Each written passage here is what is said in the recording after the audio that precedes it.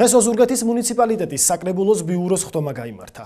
დეპუტატებმა კომისიების სამუშაო გეგმები დაამტკიცეს და ასევე სხვადასხვა ადმინისტრაციულ ერთეულებში ქუჩებს სახელები მიანიჭეს.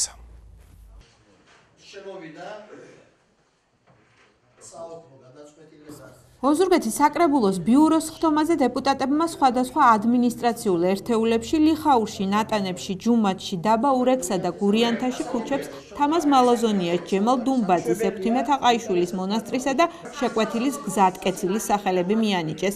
ასევე ბიუროს სხდომაზევე კომისიის თავმჯდომარეებმა მათ დაქვემდებარებაში მყოფი კომისიების სამუშაო გეგმები წარმოადგინეს.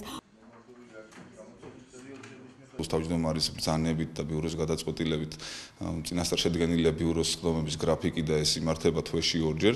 შესაბამისად მორიგი ბიუროს სხდომა იყო, სადაც განხილული იქნა 10 საკითხი, მათ შორის 4 საკითხი შეეხებოდა მუდმივი მოქმედი კომისიების სამუშაო გეგმებს, რომლებიც თქვათ გათვალისწინებული იქნა 2018 წლის განმავლობაში.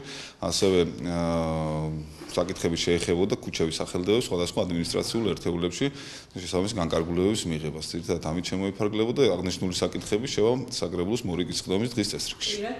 შეეხება დამატებით საკითხს ახსენეთ ბიუჯეტში ცვლილებების შეტანასთან დაკავშირებით. რა სახის ცვლილება შედის ბიუჯეტში, არსებულ ბიუჯეტში და როგორ აისახება? მინდა გითხრათ ამასთან დაკავშირებით, რომ საკითხი შემოვიდა 15 თებერვალს აღმასრულებელი ორგანოს მხრიდან, შესაბამისად საკითხი დაეწერა კომისიებს განსახილველად, ფრაქციებს განსახილველად და მორიგი ბიუროს სხდომაზე, რომელიც გაიმართა 26 თებერვალს, აღნიშნული საკითხი იქნება წარმოდგენილი. მომდევნო ბიუროს სხდომაზე დეპუტატები ბიუჯეტში ცვლილებების შეტანაზე იმსჯელებენ. ახალ ბიუჯეტში წინა წლების ნაშთები აისახება.